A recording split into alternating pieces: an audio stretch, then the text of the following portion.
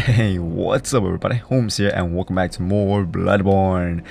And today we're going to be taking on armor guide, and this armor is going to be called the Yahar'gul Set, I believe.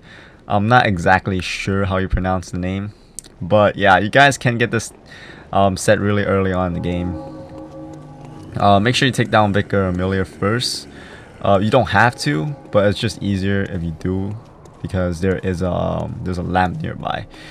So upon taking her down, you can just follow this route right here. There's gonna be a couple of guys here.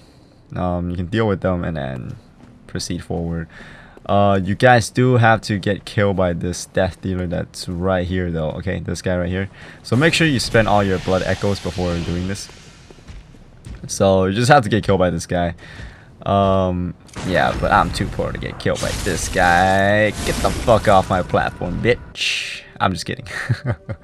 Yeah, I did end up getting killed by this guy. I didn't really like want to do it on purpose, but he kind of killed me.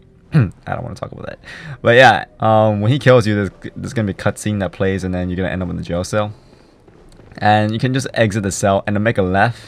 And then once you get to these stairs, take these stairs, so you'll be on the 3rd floor. Once you reach the 3rd floor, you want to go straight. You guys don't have to deal with these guys. They hit pretty damn hard. It's up to you if you want to take them on or not. But yeah, I'm just gonna not bother with those guys. So once you get out here, take these take these stairs down.